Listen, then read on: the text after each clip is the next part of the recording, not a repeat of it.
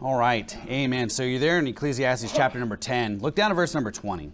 Ecclesiastes 10, look at verse number 20. It says this, "Curse not the king, no, not in thy thought, and curse not the rich in thy bedchamber, for a bird of the air shall carry the voice, and that which hath wings shall tell the matter." Now, what we're going to be doing for the next several weeks is talking about relationships, more specifically your relational IQ. At the Red Hot Preaching Conference, I preached a sermon about how to properly place people in your life, because we have people that we're friendly with, but they're not necessarily our close friends, and there's certain things that we can and can't trust them with yet, and obviously, we want to build those relationships and turn them into friends. But I think that today we're just too quick to meet people and to let our guards down. And the Bible says that evil men and seducers shall wax worse and worse as you see the day coming. And so we're starting to see that. We're seeing that people, are no longer adhering to selfless service. People are being extremely selfish with their conversation, just with everything in life. And so we need to know how to navigate in life because of that. Now, the title of my sermon is, Can They Keep Their Traps Shut? Can they keep their traps shut? And like I said, the topic is basically discipline in conversation. So who in here, you don't have to raise your hand, but I'll bet everybody in here has told somebody something and they went and told someone else. And you're kind of left like, whoa, wait a second. I thought we had something here, right? I thought that you were going to keep that to yourself, but yet they went around and told other people. Maybe it was a big deal. Maybe it was kind of a big deal, or maybe it really wasn't, but you're still kind of like thinking like, well, why did you go and tell that other person? Why does that happen? We're going to talk about that today. We're going to learn how to deal with personal information, so who we should share these things with and who we shouldn't. Now, I had this happen to me recently, and I'm kind of glad that it did, but I was talking with somebody about a person in another church that's a problem, and I don't necessarily trust this guy, but a couple weeks later he goes and tells this person everything that I said. But I said these things knowing full well that he was going to do that or capable of doing that, and I'm glad that he did. But it just kind of goes to show you, when you understand how this works, when you understand who you can trust with information and who you can't, it's actually a powerful tool. And that doesn't mean that we have to hate these people or that we have to, put them in the frenemy category, if you will. But it does kind of help you to understand, is this somebody that I can trust? Is this somebody that I can tell personal information with? Because when we learn things, especially about other people, there's like this burning desire, right? You just want to tell somebody that. When like for example, when somebody finds out, oh, I'm pregnant, right? And they want to keep it a secret for a little bit, it could be hard for you to keep that a secret, right? Victor's shaking his head, he's like, yeah.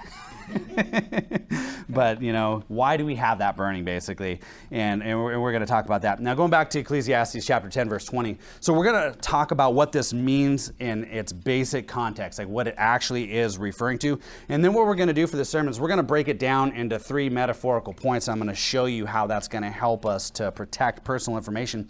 So keep your place there in chapter number 10, but go to 2 Kings chapter number 6. 2 Kings chapter number 6.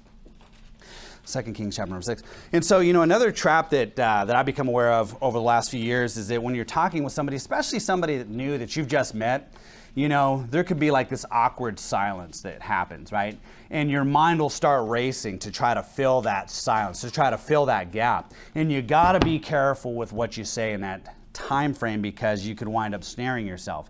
And you say, well, I've shared things I shouldn't have and it never got back to me. Well, praise God, because you just happen to probably be talking to somebody that has discipline that actually isn't going to go run off and do those sorts of things.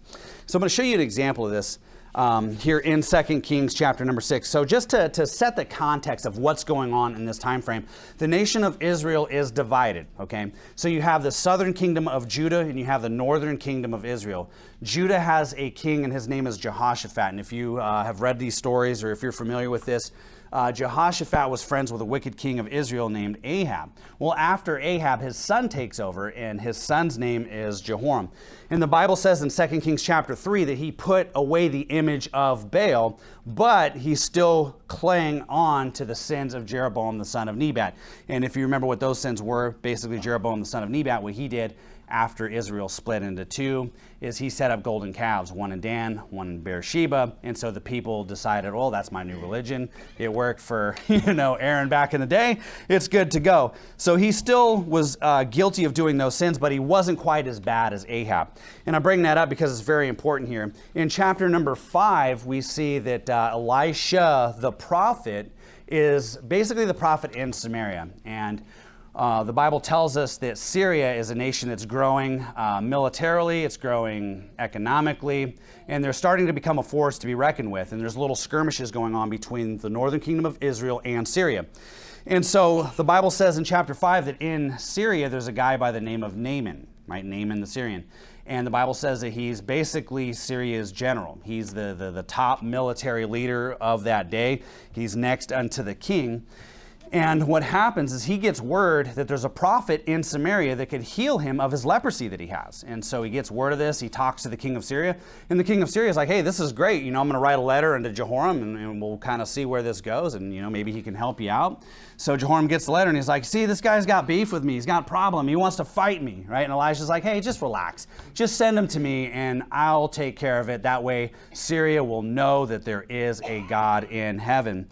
And in chapter number 6, a process of time has gone by, and now Syria is getting ready to make war with Israel. And so what they do is they're setting up ambushes. Okay, so Syria is setting up ambushes, but every single time Israel is able to figure out where these ambushes are, and they're able to escape.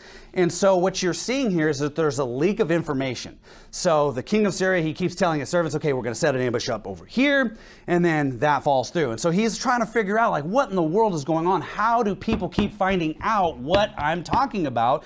And he's like, aren't you guys going to deliver up this person that keeps telling all the secret information? And let's pick the story up here in verse number 8. So 2 Kings 6:8, it says this, then the king of Syria warred against Israel and took counsel with his servants, saying, in such and such a place shall be my camp.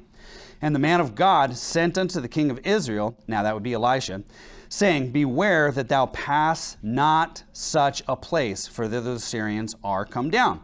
Verse number 10, and the king of Israel sent to the place which the man of God told him and warned him of, and saved himself there, not once nor twice. So this isn't just a one-time thing. This keeps happening, and the king of Syria is just super frustrated here. He doesn't know what to do. Look at verse 11.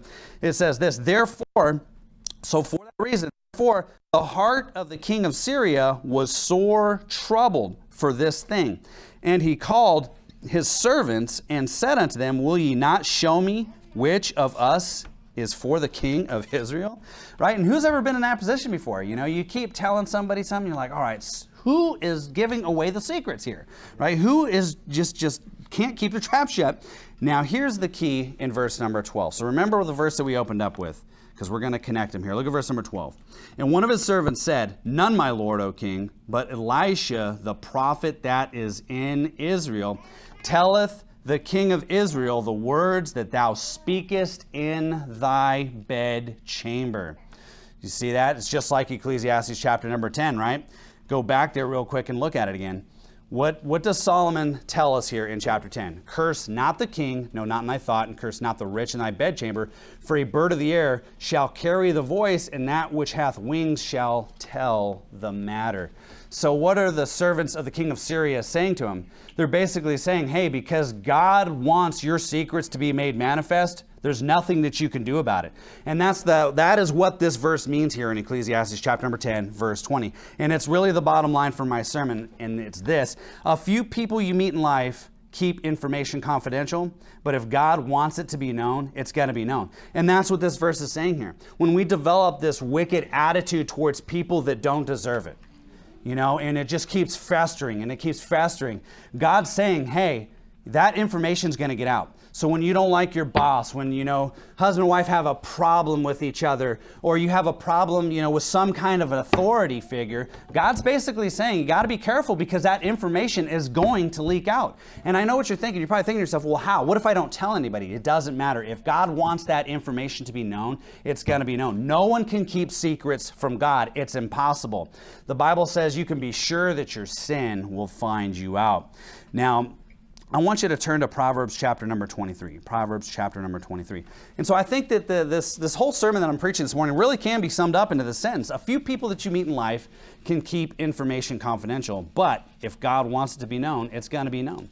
You know, and I think when we can really buckle down and just understand that, you know, I think it's going to save us a lot of pain, save us a lot of heartache, and actually help us to maintain and grow good relationships with other people. Because look, in these days, we need each other. We need as many people on fire for the Lord as possible. We don't need people getting offended. We don't need people just getting all upset over things that don't matter, things that could have been prevented, because there are souls dying every single day and going to hell. Right. And like we've been talking about on Wednesdays, you know, there are very few people left on this planet that even have the desire to go and preach the gospel to the lost, right? And when we as God's people sit here and we fight each other because we don't understand how to operate in relationships, it is nothing but a catastrophe. So what we're going to do now is we're going to break this verse down into 3 parts, okay, metaphorically speaking. So the first part of the verse that we read says, curse not the king, no, not in thy thought. And again, you know, when I was younger and I'd read this, I'd be like, man, what is he talking about there? Like, how does that get out? Well, now you've seen an example of that. If God wants your secrets out, guess what? They're coming out. There's nothing in the world that you can do about that. But really, this is going to serve well for our first point, which is this: your thoughts about people leak out. Okay, your thoughts about other people leak out, and you're like, wow, how is this even possible? Well, you're there in Proverbs chapter number 23. Let's see here. Look at verse number 6. Look at verse number 6. It says this: eat thou not the bread of him that hath an evil eye, neither desire thou his dainty meats. So what is this saying here? This is basically saying, when you understand that someone is evil, that someone is all about hurting other people, right? Whether it be through evil communications or through their actions, whatever it is, you have to be careful, even when they're nice to you. Don't fall for the trap. Oh, well, they like me, they just don't like everybody else. You've got to be very careful, because the next verse is going to set it straight for us. Look at what it says. Verse number 7, for as he thinketh in his heart, so is he. Eat and drink, saith he to thee, but his heart is not with thee. It says in the beginning of that verse, for as he thinketh in his heart, so is he. And so going back to point number 1, your thoughts about people leak out. I say this all the time because it's so true. And I think that if you understand this, it's going to save you a lot of pain.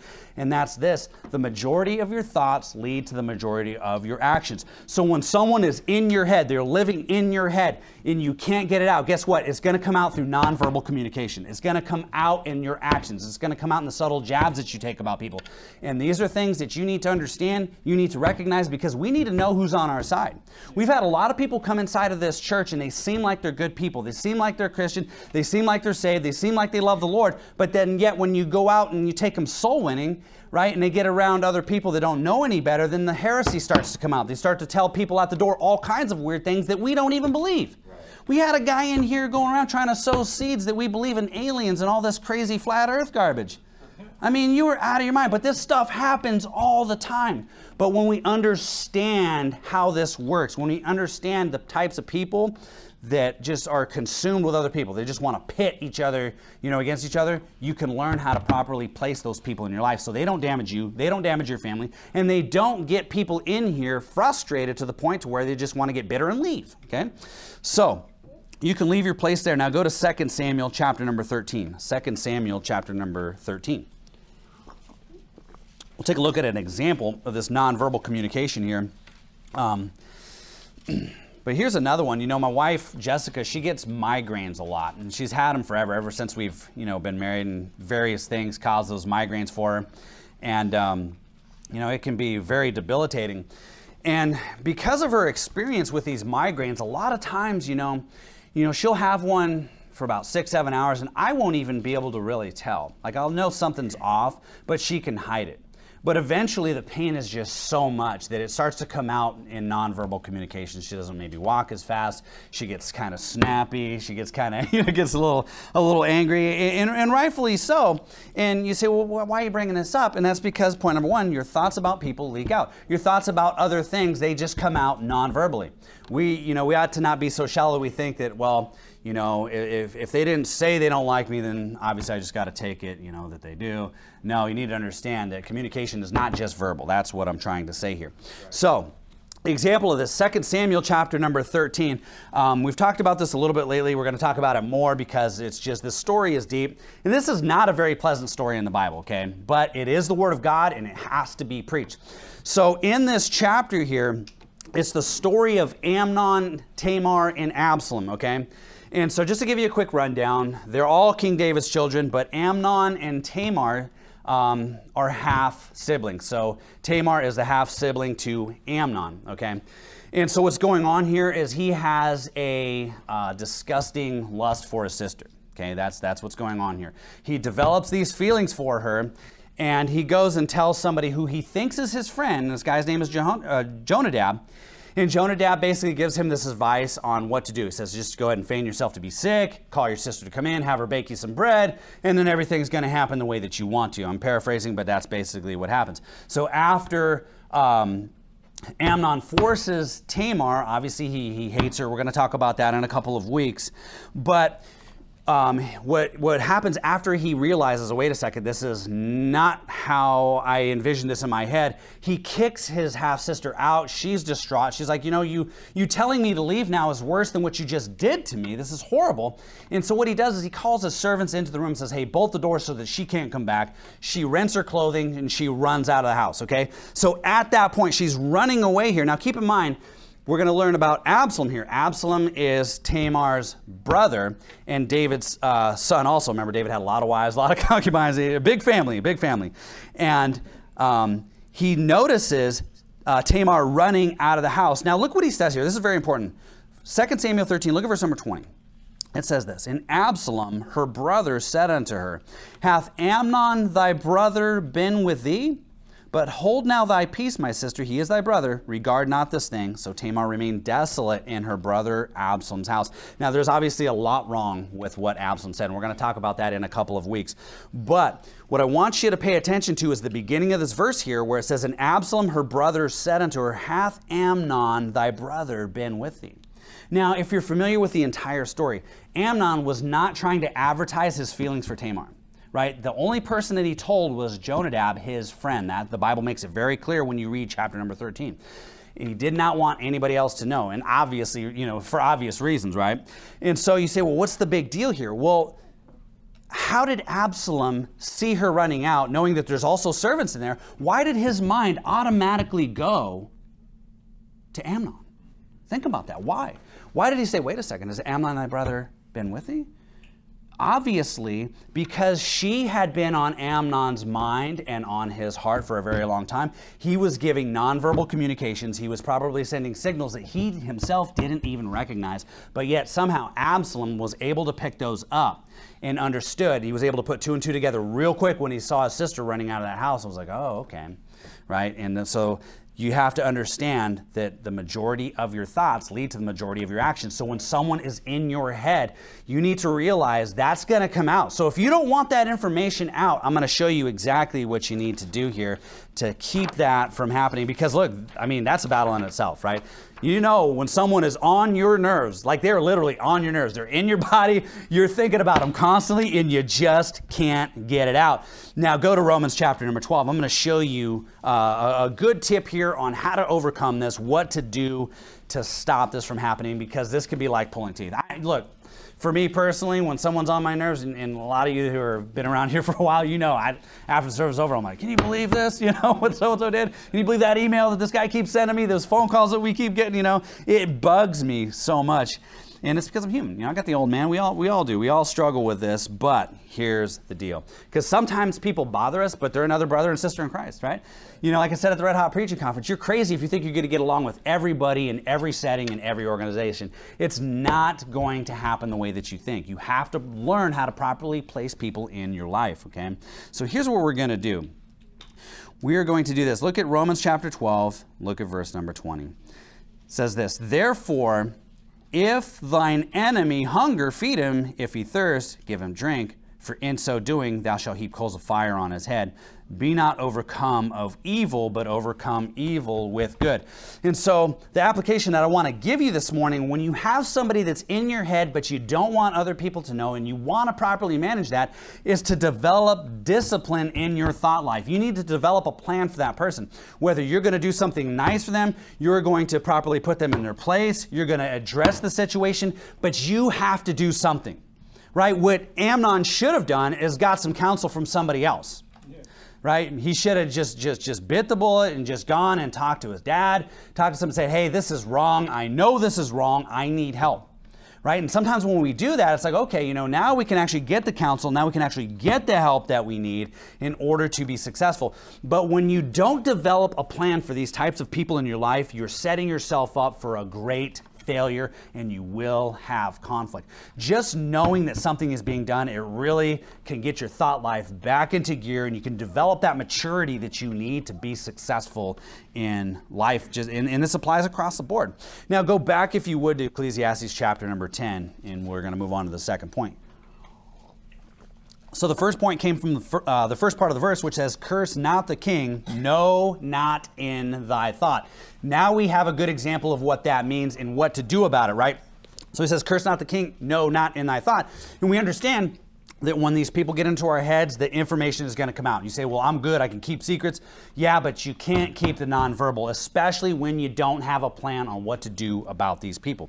This is why fighters, this is why sports teams try to get in each other's heads, because it works. It's a good tactic, right? Bradley knows that. It's a good tactic, man. You get in somebody's head and you got the advantage, okay?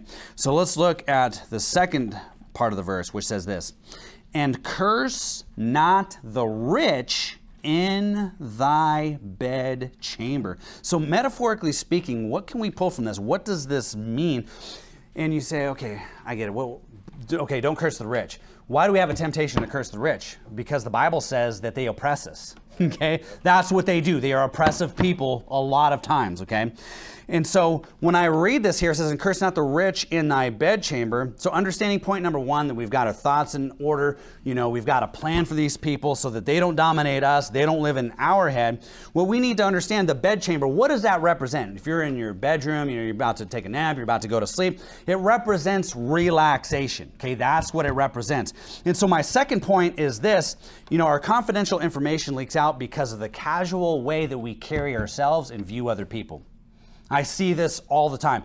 I see people get together and they don't know each other very well, but yet they've got a couple things in common. It seems like they hit it off, and all of a sudden they start getting a little too personal, a little too fast, and all of a sudden one person's heart's not with you the way you think that other person's heart is, and guess what? They go run around and they tell other people the things that you wanted to keep confidential, okay? So we need to be careful of this. Turn to Psalm chapter 119. 119.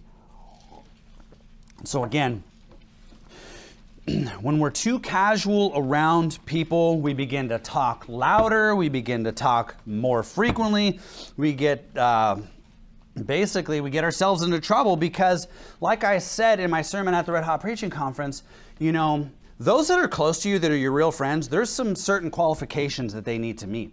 Are they loyal? And is that loyalty going both ways? And you have to be honest. Are they steadfast? Are they reliable? Do they love at all times? The Bible says a friend loveth at all times. You know, and you need to take these things and really analyze the people that are in your circle and ask yourself, do they meet these criteria? If not, that doesn't mean you automatically give them the boot. It just means maybe the chemistry's not there, or maybe you need to just pour into them a little bit more, maybe do a little bit more investment and see if you're going to get that back. But a real close friendship is where there's reciprocation, where you give and they give back, okay? And once you understand that, it makes life so much easier and we can stop the bitterness. But what happens oftentimes is we just get too casual with too many people that we don't even know. I've seen people out soul winning at the door telling like their deep secrets. I'm like sitting here, I'm like, hey, stop, man, come on, stop. You know, I'm in the silent part, I'm like, stop, just shh, come on, man, look it off. You don't even know this person. I know he's friends with your uncle, but he's going to tell him everything he said, you know? You'd be at, you know, somebody knock on the door and be like, oh, you know my uncle? And I've seen this. You're like, oh yeah, he's on his way to hell, you know, he's this, he's a derby, he don't believe the Bible. And it's like, oh man, you know he's going to go tell that and it's going to cause so much trouble in your family. You don't even know this guy, but yet you're sitting here just spilling the beans, how you feel about a family member to somebody you just met. And then you come in here, oh, my family's in perils and everybody's against me. And I'm just banging my head off of this pulpit like, man, yeah, you don't even know these people. You're too casual. Psalm 119, look at verse number 10. Psalm 119, look at verse number 10. It says this, with my whole heart have I sought thee. Now pay attention to this. Oh, let me not wander from thy commandments. See how it says, let me not wander from thy commandments. You say, well, what's that? Well, when you see people just kind of wandering around aimlessly, what does that represent? Casual. Being too casual. Look, I'm telling you this right now. This gets a lot of people upset, but it's true. Every church that gets casual regarding the King James Bible will eventually go off and start using the other versions. Every church that gets too casual in regards to false doctrine, like people say, I just believe you have to turn from your sins to be saved. You know, when a pastor gets too casual on that and starts to let that person become the song leader, let them work in the church, and not check that, guess what? That becomes a problem. And then you start to get too casual with that, and the next thing you know, you have a church that's split. I've been there. I've seen that. I've been to a good, independent, fundamental Baptist church where the pastor was solid on salvation. He was a great soul winner. You know what? But his song leader believed you had to turn from your sins to be saved, which is not what the Bible teaches. And they would go back and forth with this. You say, well, what's the big deal? Well, he's too casual with that. He should have told that guy, if you're not going to get saved, if you're not going to believe what the Bible actually says, you need to step down. And maybe you just need to come to church for a while until you can get your head on straight. But what happened? Right now that church is split. You've got half the room that believes that it's like the Bible says, it's for by grace are you saved through faith, and then the other half's just not sure. Like, well, I think you got to turn from your sins, which is impossible, by the way. But what happens when you get too casual with things? Guess what? You start wandering from the commandments. The next thing you know, you will fall. You will be in all sorts of trouble that you do not want to find yourself in. And it's the same thing in relationships. When we get too casual with people, guess what? They're going to turn around and rend you every single time. And if it hasn't happened to you, it probably will. If you're not careful, you absolutely need to be careful. Turn to Proverbs chapter number 11. Proverbs chapter number 11.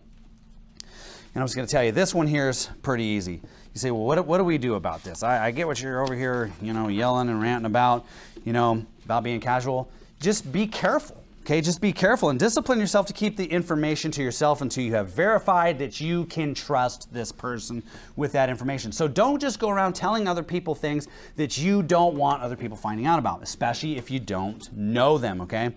Our friends are like armor, right? Our friends are supposed to be like armor. And so the question is, have you proved them? Right? What did David say when Saul tried to give him the armor that he wasn't familiar with? He says, I can't use this. I have not proved them. I don't know if these are going to work. It's the same thing in relationships. If you haven't proved people, look, there's nothing wrong with doing this. The Bible says that the spiritual judgeth all things. And it seems like every day of the week, if you go soul winning, what's the first thing people say? Don't judge. Don't judge. Where are they getting that stuff from?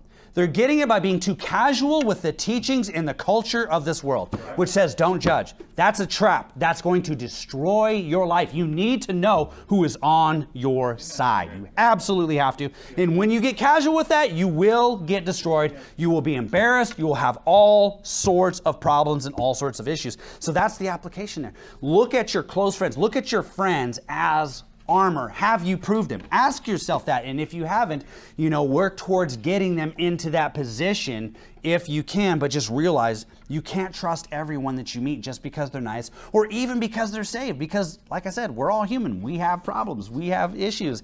And not understanding that is definitely a huge, huge problem. So you're there in Proverbs chapter 11. So point number 2, again, was about being casual. Actually, keep your place there in Proverbs 11. I'm sorry, go back to Ecclesiastes chapter number 10. And we're going to go on here to point number 3. Point number 3. So Ecclesiastes chapter 10, let's look at the last part of that verse here, which says this. It says, for a bird of the air shall carry the voice, and that which hath wings shall tell the matter. Now, of course, there are birds out there that repeat things. I've been into houses trying to fix appliances before and have had birds that were literally cussing me out. And I'm like, what is this? And the owners think it's just hilarious. You know, they're like, oh, he doesn't like you. I'm like, he says that stuff all the time. I'm sure you taught him to say that kind of stuff. Like, oh, yeah, it's hilarious. We have our friends come over all the time. Birds just cussing people out, you know. And so people, you can have a tendency to read this and like, man, is there a bird that's going to come in my room when I'm thinking these things and actually just, you know, drop a dime on me, just tell on me? But no, obviously, metaphorically speaking, read it again. For a bird of the air shall carry the voice, and that which hath wings shall tell the matter. And so point number 3 is this: your secrets get out because you lack personnel discernment, right? We've been talking about this all morning. Because we lack personnel discernment. What does that mean? We don't know how to discern the people that are around us.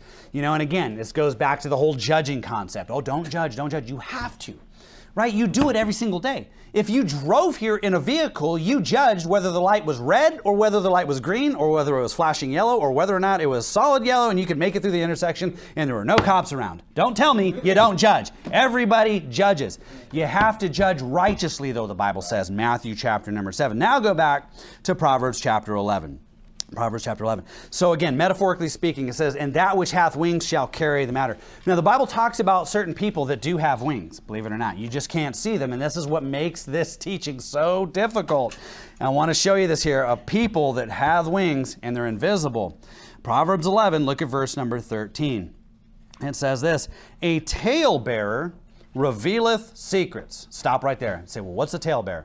It's somebody who goes around and gossips about other people. It's somebody who goes around revealing secrets. Somebody who butters up right up to you, you know, gains your trust very quickly because you can't discern what they're doing, and then they go and tell everyone, right? I've been at new jobs before, and it never fails. There's always like 1 or 2 guys that will get right up to you right away, you know, ask you all these questions, which makes us feel good, right? Because everybody loves to talk about themselves. Nothing wrong with that, right? But what happens is they're doing that to get you to drop your guard. And as soon as you do and you start talking about different things, they're going to use those words against you, because there's always people in the workplace that are trying to get ahead based off of false information, because they don't want to actually go out and work hard and be quiet and understand the promotion comes from the Lord. It doesn't come from you yourself, right? Most of the people in the world, they don't understand that. They don't even believe that. So what they do is they'll go and talk to you and say, hey man, you know, so-and-so is kind of odd. You know, when I first met this person, when I first started working here, I just thought they were kind of weird. As soon as you say, oh yeah, they got it. They've got you in a trap and you are going down. They're going to go tell the boss. They're going to go tell the team leader. They're going to tell everyone around you, and you are going to find yourself in a world of hurt being the new person. So all I'm trying to tell you is a talebearer revealeth secrets. If you have not proved your friends, don't give the information away. So verse 13 again, a talebearer revealeth secrets, but he that is of a faithful spirit concealeth the matter. Right? So, I mean, understand this here. But he that is of a faithful spirit concealeth the matter. This is our goal. This is how we want to be. Even though other people have hurt us, we want to be of a faithful spirit. We want to be the type of people that can trust us, right? You know, and oftentimes, you know, when you're out there soul winning and someone's pouring their heart and their whole life story into you, you know, you guys know darn well you want to keep that to yourselves, or you want to put that on a prayer list, whether it be unspoken or even spoken, but you want to verify that that person wants that information in front of other people, right? Because we want to be of a faithful spirit. We want to be a people that others can trust so that we can disciple them, right? So we can help them out, because that's another part of what we do. Go 1 chapter over to Proverbs chapter number 12. Proverbs chapter number 12. Another little bit of information here about people that have wings. So we see the talebearers have wings. The problem again is you just can't see them. You got to learn their tactics. You have to learn what they do. Proverbs 12, look at verse number 13. It says this: the wicked is snared by the transgression of his lips, but the just shall come out of trouble. So you say, what does this mean? The wicked is snared by the transgression of his lips. You have to pay attention to the way that people talk. What is transgression? It's sin. So again, let's put you back out in the world for a second. You're out working, you're in either your family that doesn't believe in God, or maybe they're just kind of loose about these things. You know, when the majority of their words are transgressions and their sins, you can't trust them. Okay? You just can't trust them. You have to be careful, because they haven't learned yet to be of a faithful spirit. Look, if someone's not of a faithful spirit, they're probably not going to conceal your information. And you need to realize that and understand who is with you and who is against you. Go to Proverbs chapter 20. Proverbs chapter number 20. So this is a sign. The Bible says the wicked is snared by the transgression of his lips. And this is pretty easy in today's day and age, I think, in the workforce to find out. Because you just go into any kind of store and start dealing with people, what comes out of their mouth? Blasphemy, pride, arrogancy, right? And just know, okay, I need to be careful in this situation here. Proverbs 12, look at verse number 19. It says this, he that goeth about as a talebearer revealeth secrets. Again, you're going to find this a lot in the Bible. Why? Because God wants us to have the wisdom to operate on this planet and to just realize, guess what? These talebearers, they've got wings. They're going to go out and they're going to tell everybody everything that you're planning, everything that you're doing, if you're not careful. He that goeth about as a talebearer revealeth secrets. Therefore, look at this, meddle not with him that flattereth with his lips. Look, going back to human nature, right? I read this book, and it was part of our spiritual leadership class at Verity. It was called How to Win and Influence People. And one of the things that they said in that book there, they keep mentioning over and over again, is that people love to talk about themselves. And this is just so true, right? But one of the ways that you get to basically get people to like you is to learn their names and to be friendly. And that's biblical, right? The Bible says that if you want friends, you have to show yourself to be friendly.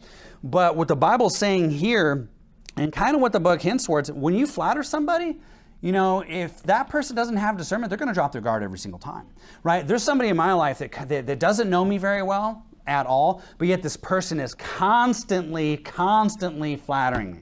Just all the time, you're the greatest, you're the best, blah, blah, blah. And nothing has happened yet, but I'm just waiting, right? I've set the timer, I've set the clock. I know that that is a dangerous person. And the Bible says, meddle not with him that flattereth with the lips. So when you meet, and this is especially important for you young people. You know, when the person of the opposite sex comes up to you and they start flattering you right away, be careful. Look, I'm not saying, oh, but are you trying to stop me from getting married? I'm not trying to stop you from doing anything. I'm just trying to tell you, be careful with people that flatter you, that are just overly complimentative because they have a dagger behind their back. I can't tell you how many times I've seen this play out in church, how many times I've seen this play out in the workforce, how many times I've seen this play out in my extended family. When people flatter you, you need to get ready. You need to get your guard right up because they have an agenda, and guess what? That agenda is not good. They are talebearers more than likely. They're gonna put them wings at full speed, and they're gonna run around and just get you, and they're gonna tattle and they're gonna tell on you. That's what the Bible teaches. Okay, this is a harsh reality, but it's the truth. Meddle not with them. That means don't get too close to them. Put them in their proper place. Put them in that frenemy category where they're not quite an enemy, but they're definitely not a friendly, okay? All right, go to Jude. Go to Jude. We're getting close to being done here. Go to Jude. We're going to take a look here at verse number 16. Just some more tips here on how to recognize these people. Because again, what are we doing? Well, we're looking at the last verse of Ecclesiastes 10, which says, or last part of that verse, which says, for a bird of the air shall carry the voice, and that which hath wings shall tell the matter. Okay, we're looking at people that have wings. It will reveal your secrets, the information you want kept private. Jude 1, verse 16, look what it says. It says, these, talking about these evil people, okay? It says, these are murmurers, complainers, walking after their own lust. Now look at this here. And their mouth speaketh great swelling words, having men's person in admiration because of advantage. Let's see, what in the world does that mean? Great swelling words. What are those? What that is, those are loaded words. Okay, and it's something you have to pay attention to. Now, I'm not against using big words, you know, especially as a preacher. Sometimes I'm like trying to find different words to explain points and explain concepts, you know, but there are some people that naturally pick this up, and you'll notice this, especially about false prophets, right? False prophets, I don't know if you noticed, but they can speak very well, very well. I'm serious. Like, you take all these independent fundamental Baptist preachers and you put them up against, you know, guys like Joel Osteen, you know, even these women preachers that are out here, they can speak better than all of us. I'm serious. Like they can communicate. They do a good job. But the problem is, it's not always what they're saying in words, right? It's the emotion that they're sowing in those words. Okay? That's what a loaded word is. So when it says here in verse 16 that they speak great swelling words, this is what talebearers will do to get you to drop your guard. They'll start to speak great swelling words. So they'll speak a word to you that has emotion behind it. And you need to learn to recognize this. Let me just read this definition for you about loaded words. It says this, because this is what great swelling words are in the modern dictionary. A loaded word. It says this. A loaded word is chosen because a speaker or writer believes it'll be more persuasive than an alternate and neutral word. These words appeal to emotion. And so I just copied and pasted just some examples. And there's nothing wrong with using these words, okay? But you just need to recognize when people are using them on you so that you don't get in trouble, so that you don't get hurt. So here's some examples. So people might use the word aggravate versus annoy. Demonization versus criticism, displeased versus unhappy, dreadful versus bad, effective versus good, eliminate versus remove, elitist versus expert, okay? And when you kind of meditate and you kind of dwell on that, like why would somebody say elitist versus expert, right? Well, because some people are, for example, trained, right? Like I went through training, obviously, before I became a pastor. I didn't go to Bible college. I don't believe you need to pay thousands and thousands of dollars to be able to preach the Word of God. I think you can do it just fine by having the Holy Ghost and studying and praying and meditating on these things and having paid attention in church for years and actually applying knowledge to wisdom. But what I've had happen to me is people think, oh, you know, you've got this elitist position. Like they'll say stuff like that to me. And I sit and think like, okay, that's a loaded word. That's a great swelling word. That was spoken to me to resonate and to try to get me upset later on in the day.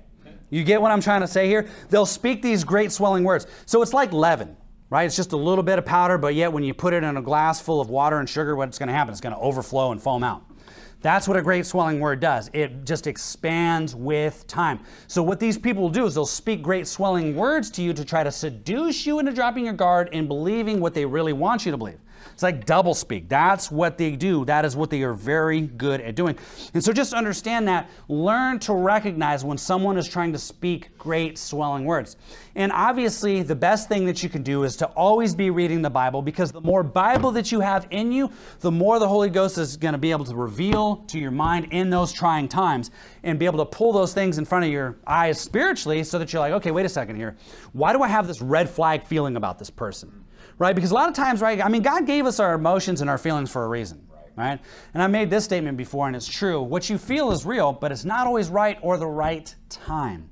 But the more that you align your thoughts and your hearts with the Word of God, the better you're going to be able to properly place people in your life, the better you're going to be able to discern what people are really trying to say to you. Because as a pastor, and you guys don't see this all the time, but people are constantly saying great swelling words to me. Right? They're constantly saying things to me because they want something. They want me to change my doctrine, or they just hate me. There are people that come to this church that do not like me on a regular basis. And it's just something I've had to just understand and realize it's just part of the job. It's just, there's nothing I'm ever going to be able to do about it. It's just the way that it is. But they'll constantly speak these great swelling words. And a lot of times it'll be like 3 days later, I'll be doing something just not even related to church. It'll be like mowing the lawn or something, and all of a sudden those words will just come in. And then I'll realize, oh, wait a second. That person's speaking great swelling words to me. Right? And what I do, I just log it down. Nothing wrong with that. I write it down and I just keep tabs. Why? Because I want to protect myself. I want to protect my family, but I want to protect this church. Because those types of people, when they don't get right, when they don't change, they destroy. That's what they do. They destroy. Go to 2 Peter chapter 2, and we are going to wrap this thing up here. Now, the last part of that verse, while you're turning to 2 Peter 2, I'm just going to mention, it says, having men's person in admiration because of advantage. You need to be careful. You need to be careful about people that are fanboys or fangirls, okay? Look, we love them. We pray for them. But people that are just fans, that hold men's persons, that hold men in admiration because they have an advantage, right? The world does this all the time, right? The world looks at the celebrity, they look at the musician, they look at the athlete, and they say, wow, that is something I wish I could be. That is something that I'm going to strive to be. What they're doing is they're basically speaking, Jude verse 16, having men's person in admiration because of advantage. When you start to see people in your life that are constantly holding other men up higher than other people because they have some sort of advantage. You just need to be careful. You need to watch out for that. That's a problem. If that goes unchecked, those are people that will develop wings and start telling your secrets, start revealing information. Why? Because they don't care about the people around them. They don't care about the vision of the church or the vision of the organization. They just go out, flop their gums, they can't keep their trap shut, they can't keep their mouths shut, and they wind up doing damage. That is what Jude is teaching here. You need to be careful and recognize those types of people in your life. 2 Peter chapter 2, like I said, we're just about done right here. Verse number 18. Another example of this, great swelling words, loaded words. Look what it says. It says this, for when they, same type of people, okay? For when they speak great swelling words of vanity, they allure through the lusts of the flesh, through much wantonness, those that were clean escaped from them who live in error. So what this is saying is that people will come inside of a church and they're worldly and they want to drag people on their side. Or, God forbid, somebody's on fire for the Lord, they get frustrated, that leads to bitterness, and all of a sudden they're constantly coming to church, but they're bitter. Right? And they start to become wanton. What does that mean? It means lacking. They start to look outside of the church. They start to look at the world and say, you know what? Man, I want to be like that person. I want to just strive for that. I want to get rich. And the Bible says, look, there's nothing wrong with having money. If God makes you rich, amen, praise God, let it be. Right? But guess what? Most people can't handle it. And we shouldn't, and we're different. We're a royal priesthood, the Bible says. Right. And the Bible says that as a royal priesthood, our goal should not be to get rich. Right. It should be to serve God, get people saved, because your life is nothing but a vapor, which vanishes away. And so these types of people here, they begin to become like lacking and wanton. And they start to want evil things. And what they'll do is they'll start to speak these great swelling words to other people in the congregation who maybe aren't as learned, maybe aren't as mature in the faith. And what they do, I've seen it so many times, is they just pull them into their little bubble, into their circle, and they get them evil affected towards the preaching, evil affected towards the brethren, and all of a sudden something happens and those people will take that guy aside and they're out of church and you have all these problems. We've been through it. This church has been through it. And you know what? That's why we have to constantly preach about these types of things to protect the flock, right? It's very important. Read the verse again. When they speak great swelling words of vanity. This is something you need to pay attention to. When someone's thoughts, the majority of what they say or are thinking is empty, it's vain, it's something that's not going to profit. Be careful, watch out, because here's what they'll often do. They allure through the lusts of the flesh, through much wantonness, those that were clean escaped from them who live in error. See, these types of people, they get filled with envy, right? And they start to look at other people who are like, you know what? I just want to be a disciple. I'm going to start reading the Bible every day. You know, I'm going to start memorizing, and they start getting on the right path, right? To be a disciple and to actually be used by God in a mighty way. And then these people who are lacking, these people who are bitter, they'll sit back and they'll say, man, I don't like that. And this is what they'll be thinking. And then guess what? That nonverbal communication comes out and they default to start, and they'll just start speaking these great swelling words to try to get that individual under their wing, and they'll try to basically just destroy them, evil affect their minds. Next thing you know, like I said, you've got big, big trouble. And so we need to be careful with that. And so again, the bottom line is this. A few people that you meet in life can keep things confidential, right? You need to realize that when God wants your secrets to come out, they're coming out. So sometimes we just need to realize, Ecclesiastes 10:20, when we have these things that we want to keep private and they come out anyways, maybe, you know, you have to sometimes also just think, maybe you didn't tell anybody. Maybe your thought life is in order, but God wants that to come out, and it's going to come out. But just realize, don't get too casual with people, right? Get some discipline. Discipline yourself. When someone's in your head, someone's on your nerves, so to speak, get a plan mentally for those people, because that is going to alleviate that boiling pressure that you feel, and it's going to make you more effective for Christ. It's going to put you in a leadership position because now you're mature, you're able to handle their attacks, you're able to handle their subtleties, and you never know when that might just turn somebody around. You might just turn that person into a friend. You might just be able to get that person on to the right path and realize these people, like these talebearers, they come and go. Look, just because we believe the Bible and we go so in, that doesn't mean they're not going to come in here. Okay? That doesn't mean that someone in here won't get bitter, won't get frustrated, and become a talebearer. Right? And another thing you just need to realize is that some people are hanging around with the wrong crowd. And what happens when you hang out with the wrong crowd? They evil affect your communication. They corrupt your manners. That's what the Bible teaches. You're not going to set them straight. They're going to set you crooked. That's what's going to happen. So when you realize these things, look, it's going to help you out a lot, save you a lot of stress, a lot of unnecessary conflict. Because like I always say, we've got enough conflict just from the world, just from being Christian. You know, it don't even matter what church you go to now. You tell somebody you're a Christian, most of the time, especially if you go over to California, they're coming after you. You know, we live in cancel culture, right? You know, there's a large part of society that wants to cancel us. I mean, there are groups of people that are going after anything that's even says Christ. They want it gone. They want it all gone, right? But guess what? We ain't going to let that happen. Not going to let that happen. So let's bow our heads and have a word of prayer. Thank you so much, Lord, for this great teaching in your word. Just pray you would help us to continuously grow and mature, Lord, that we may be able to discern those who are around us, Lord, and that we wouldn't be too casual in conversation, and that we would constantly strive to make relationships better and save ourselves from frustration. In Jesus' name I pray, amen.